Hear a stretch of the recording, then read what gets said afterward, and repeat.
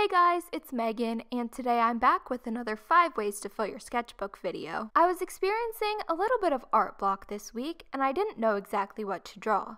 When that happens, one of my favorite things to do is to flip through old magazines and make a collage. So in this video, I'll be showing you 5 different collage ideas.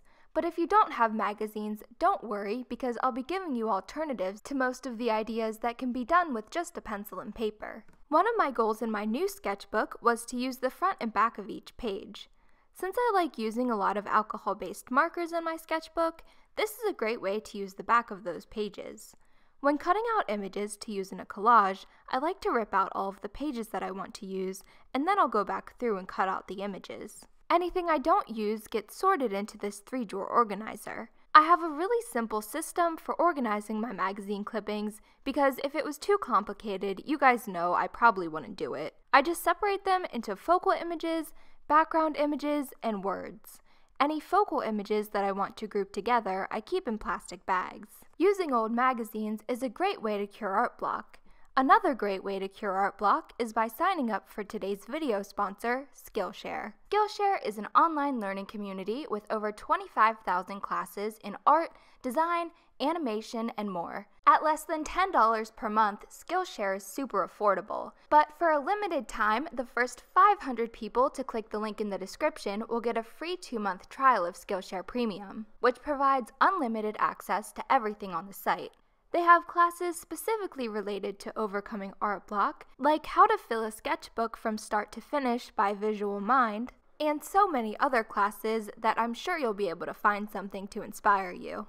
So what are you waiting for? Join the more than 7 million creators learning with Skillshare today. With all that being said, let's get into the sketchbook ideas. The first idea that I have for you guys is to use magazine clippings as a background for a drawing. For this page, I cut out a nature scene, and then I drew a girl doing yoga.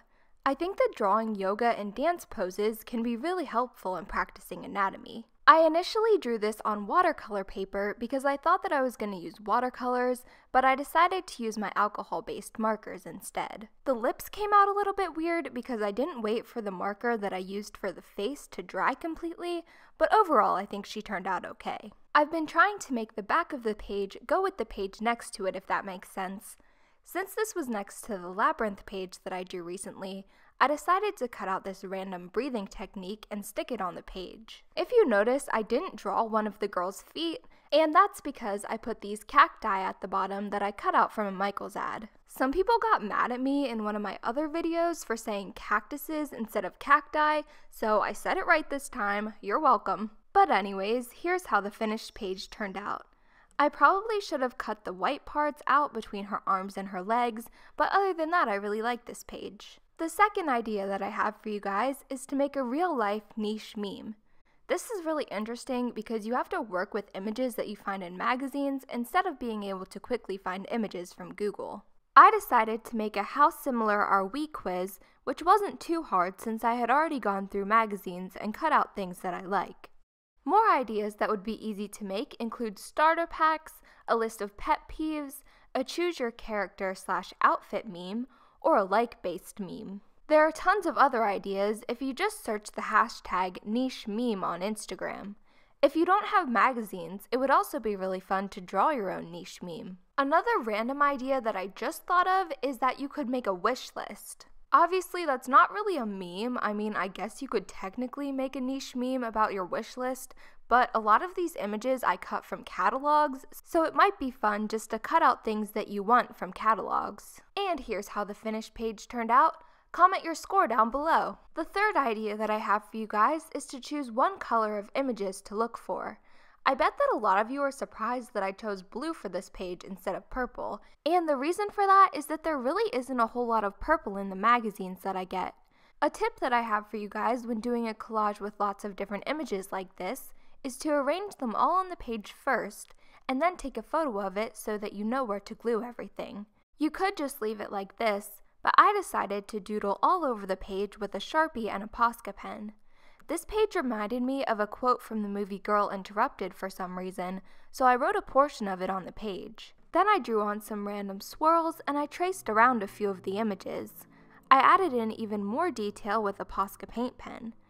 I think drawing with a Sharpie on the page is a great way to bring everything together, and I really like how this page turned out. The fourth idea that I came up with is to use magazines to fill in a drawing. We did this in an art class that I took a few years ago, but I never ended up finishing it because this idea can honestly be pretty tedious. The key to doing something like this is to pick colors that are easy to find in magazines. I find that there are usually a lot of blues, greens, tans, red, black, gray, and white, and there isn't a whole lot of purple, yellow, or orange. But obviously, this will depend on what magazines you're using. I was inspired by an image that I used in the blue collage to draw Cookie Monster. I used yellow acrylic paint in the background. I wanted to use yellow magazine clippings, but the ones that I had were really see-through. Using acrylic paint is another great way to cover the back of your sketchbook pages. I used a bunch of small blue pieces to fill in Cookie Monster's face. I thought that it would make it look like his fur was textured, but it honestly just all blended together and didn't really make a difference. I cut out a black piece for the mouth and some black and white pieces for Cookie Monster's eyes. Since I really didn't feel like cutting out tiny pieces anymore, I just filled his body with a picture of an ocean that I found. I initially planned on making the cookies that he's holding out of magazine clippings, but I was kind of over it at this point, so I just painted them. I used a Posca paint pen to bring it all together and to give the fur some more texture.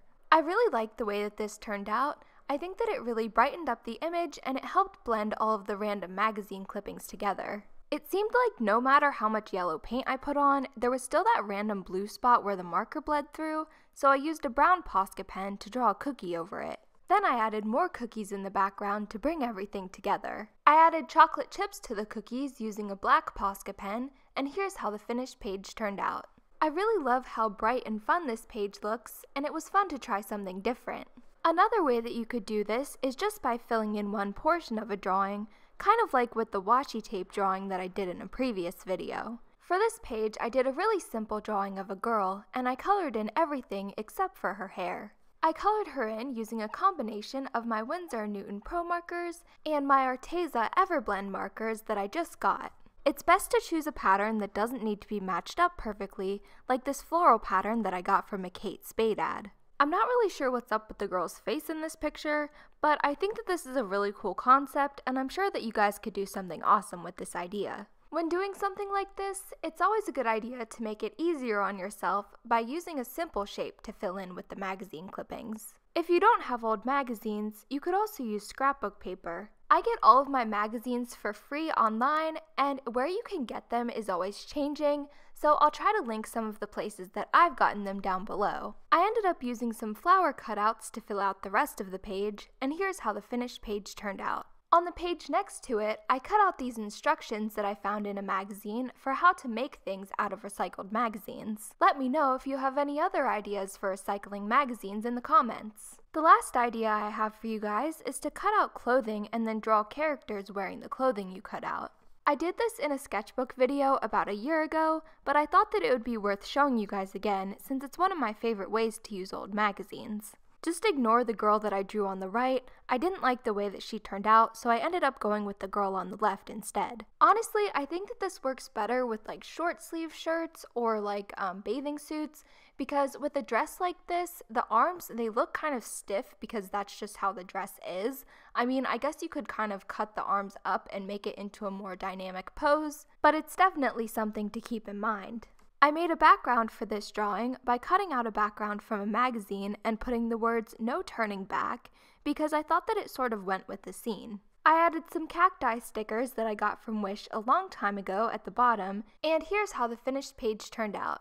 I must have just been really into plants in this episode. Since I kind of cheated with the last idea, I decided to include a bonus idea in this episode, which is to collect a bunch of the same objects. I used black acrylic paint for the background of this page, and then I drew a girl on a separate sheet of paper that's supposed to look like she has a scared expression on her face, although I'm not too sure that I achieved that. Her proportions look a little bit weird because she was supposed to be a young girl. Again, not really sure that turned out like I planned, but at least I tried. And then I colored her in with my Winsor & Newton Pro markers and my new Arteza markers, which is what I always color things in with. And as always, any supplies that I use are always linked in the description. I glued this drawing of the girl onto the page, and then I glued on the eyes. This is supposed to be like in those scary movies where there's eyes peeking out of the bushes in the dark or something. I don't know, I just thought that it was a cool idea. Here are today's shoutouts. If you want a shout out in my next video, make sure to sign up for Skillshare using the link in the description. Remember that the first 500 people get a free 2-month trial of Skillshare Premium. So thank you guys so much for watching. I hope you enjoyed this video, and if you did, make sure to give it a thumbs up, and as always, make sure to subscribe for more videos just like this one, and make sure to follow me on Instagram. It is @WellerMegs, and yeah, I love you guys so much, and I'll see you guys tomorrow. Bye!